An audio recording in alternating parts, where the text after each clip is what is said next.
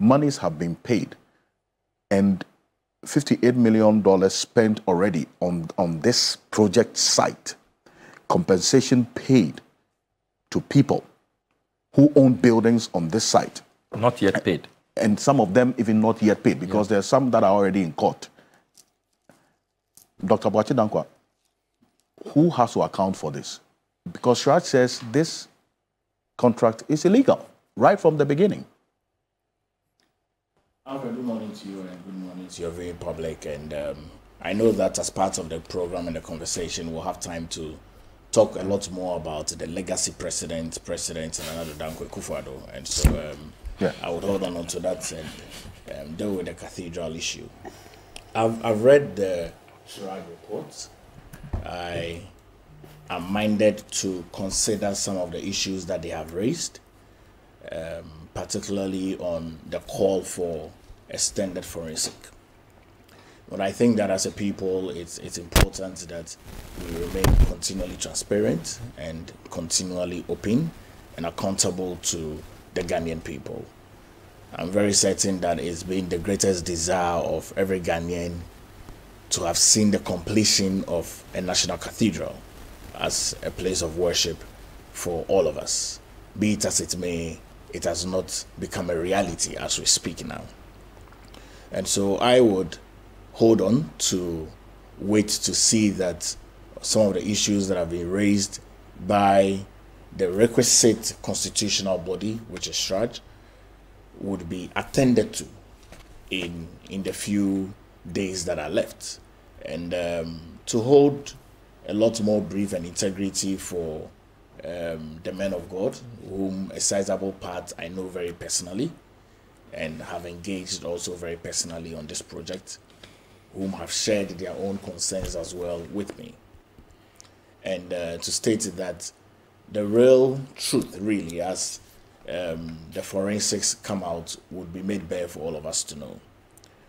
And I know that the 2020 accounts have already been audited, and they are working on the 2021 accounts. And so my comments would be very brief on the cathedral, but really to state that full accountability should be made bare, and if there's a forensic that has to be done, for everyone to really know what the amount of money that has been pumped into the cathedral has really been used for, because it's not meet for purpose in terms of what we're all expecting to see. Now, you talk about the accountability of the money that has been spent so far on it.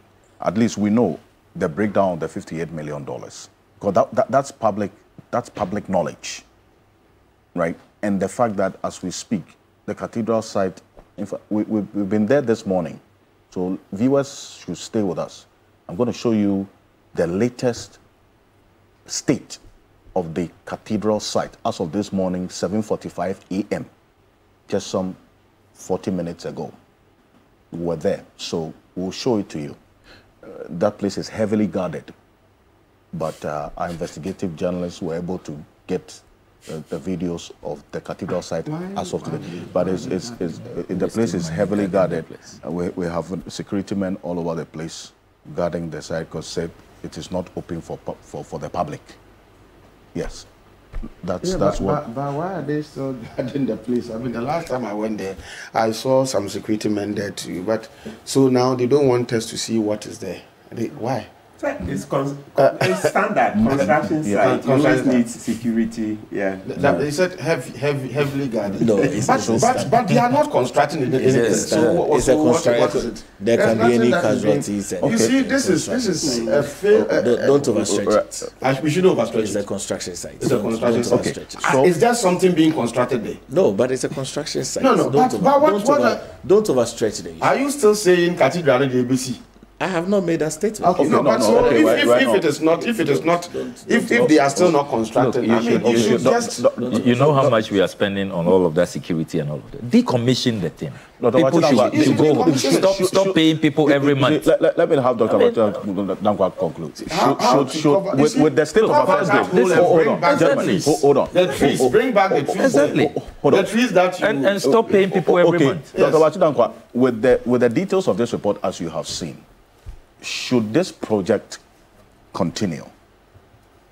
And should we keep paying people every month? No, 31 months now of no work done. I want to hear from him. Including a man of God. I want to hear from him. No. Hold on. I'm not sure he's been paid. I'm not sure. Well, he's fat. Yeah, he's on the board. Hold on. Let him answer the question and then we'll move on. Dr. Addo. He's on the board. But people can be on the board and they will not take their allowance. He would have come out to say, Thank you remember under NDC when he said he was being bribed with $100,000, he rejected it. This one, the way he has not come out, it means he's taking the allowances. Well, there's no record of him not saying that he's not receiving. Exactly, that's what I'm saying. So it means he's receiving it after all the pamper. With the details of this report, should this project continue? Alfred, it's not my call to make. You are the spokesperson on governance and security. Yes, I am. Your opinion matters. Yes, I can share my opinion, but it's not my call to make whether the project should continue. In your opinion, should this project continue? As a Ghanaian? No, of course. I mean, I don't know. Have you joined the co-hosting, Prof? We are co-hosts. Oh, you are co-hosts. We are co-hosts. Oh, okay. I didn't know that. I didn't know that. Hold on. I didn't know that. So it's almost all of you and me. Oh no. That's a don't Certainly. Hold on. Hold That on. useless propaganda. Why? Let him speak.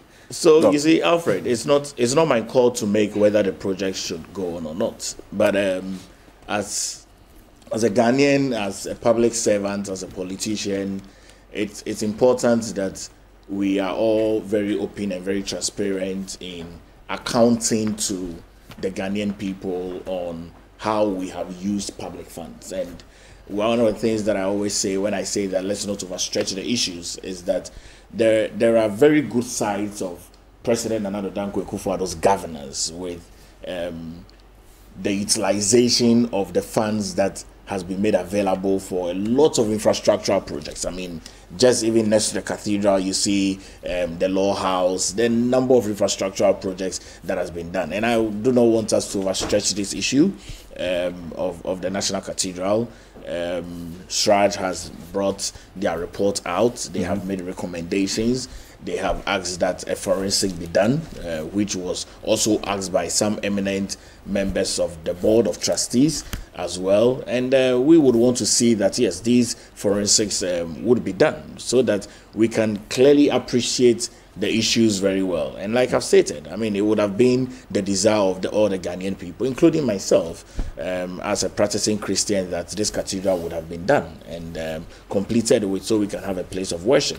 But like I said, it is not, our desire has not been met by the very limiting challenges that we have now. And so we would only have to wait a lot more. I'm not sure the construction can continue with all the issues that are arising as we speak now. But yes, we would wait for the forensic to come out so that we can know how these funds have been used and for the purposes of it. So if your candidate wins, and this is a question coming in from one of our viewers, says if your candidate wins, which you are supporting him, would you want this National Cathedral project to be built? You know, I'll tell you the truth. When Alhaji Dr. Mahmoud Bawumia is declared the president-elect in the next few days, I am very certain that there's going to be a remodeling of the concept. I'm very certain that there's going to be a lot more thought processes as it relates to the issues that have happened with the cathedral. I'm very certain that, yes, forensics obviously would be done for the Ghanaian people to be able to know how far we have come. And if there is a way of redoing it in a smaller scale, that would be able to meet up. I mean, so I'm just giving my ideas in terms of... You mean this current one is flamboyant? It's too huge? You asked my opinion, you know, so on a smaller scale, so that we can be able to... Because you see, you know, Alfred, I've traveled quite a bit, and I've seen a lot of cathedrals around the world. I've seen basilicas around the world. You know, at some stages, right, a place of worship is a place where you feel that God is present. And so even here in TV3, you can have a place of worship and say that this is a place where God is present. And it can be a very small place. If you go to Israel and you go to the various synagogues and the temples, they are not in that magnitude. Okay, so I'm very certain that there's going to be a remodeling, a reconceptualization of it, and then a real look at a number of things in that regard when Alhaji Dr. Mahmoud Bawumia wins. But there have been calls for causing financial loss to the state to be slapped on some persons on this matter, including the President Akufo-Addo, because of the amount of money that has been spent on this, $58 million so far, and all the monies that we're having to pay for compensation. Would you support that? A court must be able to bring that out. It can be a call that comes from individuals, but there must be a court that will splash that on an individual that, yes, based on your actions and inactions, you have caused financial loss to the state. I mean, it's not just the opinion of what people say, but a court should be able to bring that out. Well, I'll come to I don't understand. Why? As I indicated, when one of our investigative journalists got to the cathedral site as of 7:45 a.m. this morning, he was denied entry because of the security at the place.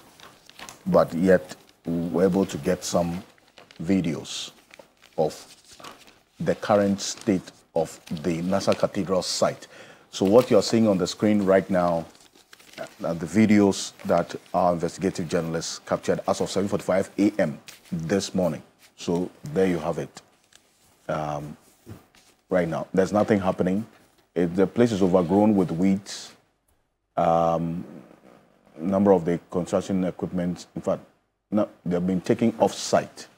So does that mean that the contractor, the Blackwell, has packed away from the site? Yes, you remember 2 years ago, I published a letter the contractor wrote to all staff that they are mitigating costs. So the staff should go home and await further instructions. So the contractor left site 31 months ago. 31 months ago. Yeah, and so, yet, whilst you see the difference between the private person and then the public officials. The private person, Rebade, has quickly asked their staff to go home, and they are not paying them.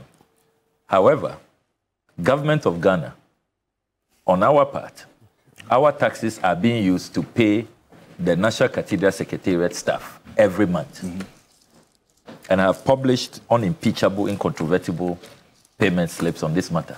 Every month, they are being paid.